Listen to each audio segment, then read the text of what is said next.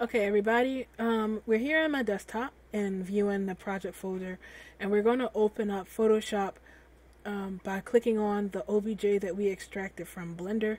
I found that you get better results when you open it this way rather than opening up Photoshop and then selecting the OBJ. Sometimes it gives you that this is the wrong type of document error, and I found you don't get that error as often or at all when you open it from your project file and let Photoshop open up by itself rather than open it and then put in a folder in. So I'm just going to go here to our project folder, and I'm going to select our bunny shirt, which is that right there.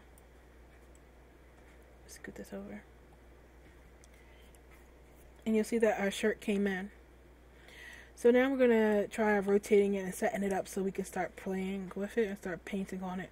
I'm going to show you how to rotate it. You will use the 3D tools. Don't use the 2D tools right here. Specifically the 2D move tool. You don't click that for moving your garment around. You're going to want to use these 3D tools at the bottom. So what I want to make sure that before we even start that you're on the same page as me. So what I want you to do is go up to the top right of your screen and you want to select painting. Well, you can switch over to essentials real quick or maybe design, but then switch over to painting. That way your screen should look exactly like my screen. So where I click on, you can click there. So when we have this is all set up, I'm just going to close this for a moment. We're going to use the 3D tools down at the bottom. This is the circle tool with a little, like a ball with a little arrow wrapped around it. And you can just use this to rotate and move your garment. This one you're going to be using the most.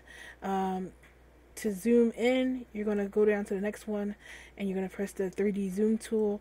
This will also allow you to move it in. You can use the magnifying glass, but it really just magnifies your workspace, not so much as bringing the actual garment up to your camera. So that helps out as well.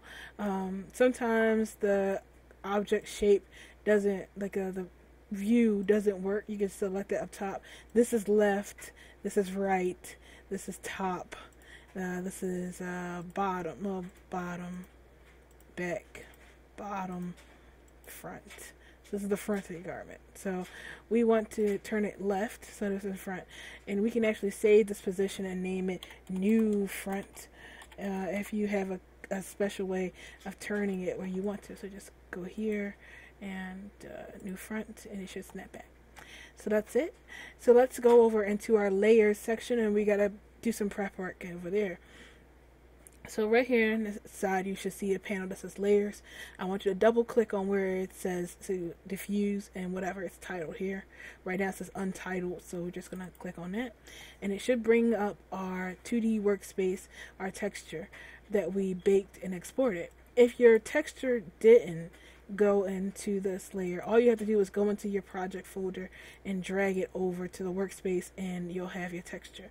But because mine's here, I don't need to do that, so I'm just going to escape and get rid of it. Now you can leave your shirt like this, or you can decide whether or not you want to edit the base, because this texture is the base of our t-shirt.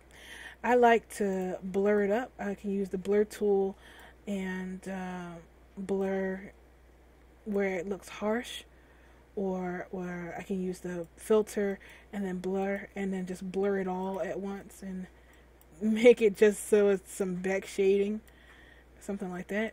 That's just me. Once we have it where we like it, we can press a new layer, which is this button right here. And this is where you're going to decide what color you want your t-shirt. I found that it is a lot easier to paint it all here on a 2D layer, what color, like the base color of your shirt first, rather than trying to paint it in 3D, like here's all the front, this over there, that's that. This is a whole lot faster. So I'm going to go with black. I never really go all the way black when I'm choosing black shirts. I like to pick a shade that's a few shades from pure black, so like a dark gray, something like this. And then I press multiply and let it overlay over our base shadow map. Now you can pick any color in the rainbow, whatever you want to look the way you want it to look, but I like making black shirts for my tutorials, so black shirt it is. So I have my shirt and my base layer, and we're going to create another layer, and this is going to be our painting layer where we'll put our decorations or our decals or whatever have you. So we have that set, and we're going to close this box, and we're going to press X, and it's going to ask us, do we want to save the document? And you want to say yes. So when we do save it, it comes over here into Blender. So use our 3D layer over here in Photoshop. So what we want to do next is, because right now it's kind of choppy, but when you move it, it gets back and all pretty and stuff. So what I want to do is I want to change the lighting. I was experimenting, and I found that when you add lighting, it's not as well like this.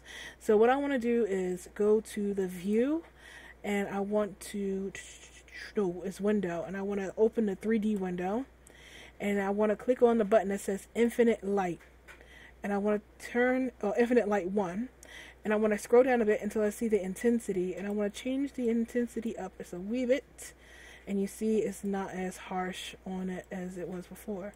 It's still a little low quality, but it's not as bad as, say, that, like that.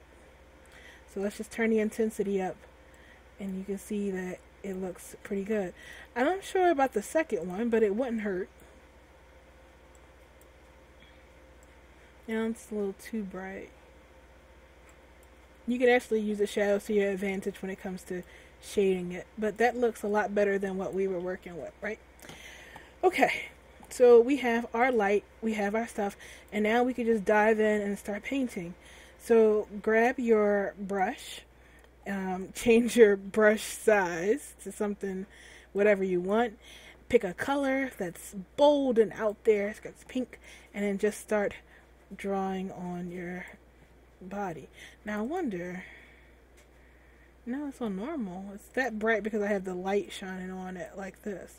So the shirt won't be like this when we render it out in Second Life, so I want to change that. Let's look at the intensity again. Let's turn this back down. Okay, so this is the top infinite light. Now I'm curious as to what else it does. Infinite.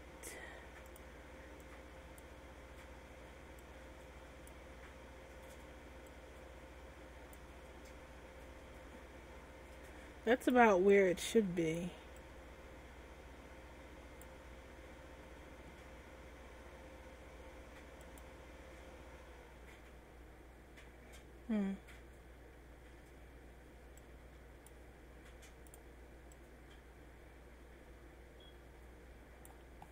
So you can design and put on whatever you want.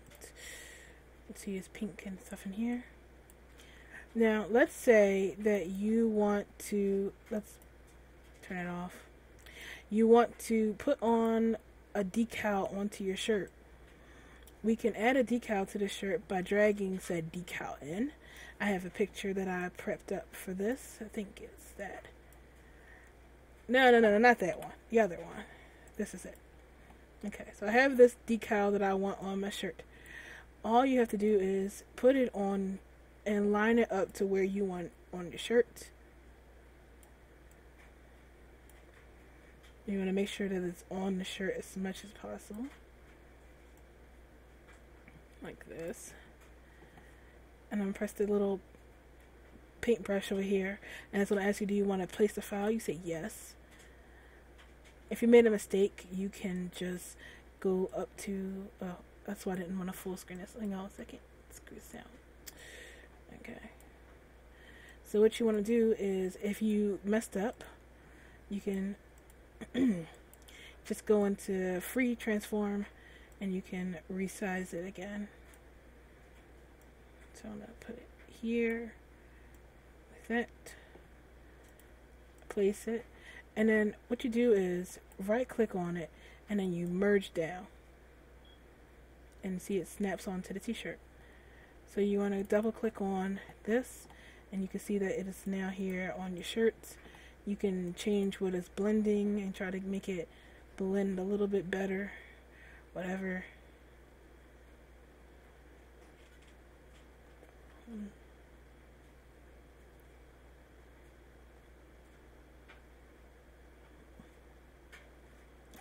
Black and white. Normal. Turn it down a little bit. Okay. So now when you look at it, this is how the shirt is. So, okay, so now I have my shirt with the texture on here, and you just save it. So you just go File, Save As, on my desktop, and I'm just going to name this Bad Steven Shirt. And hit OK. Alright, so once that's done, you're pretty much done. All we have to do now is just export our shirt out of Blender and wear it on our body and apply this texture. So last video, I see you guys over there, and let's get wearing our clothes.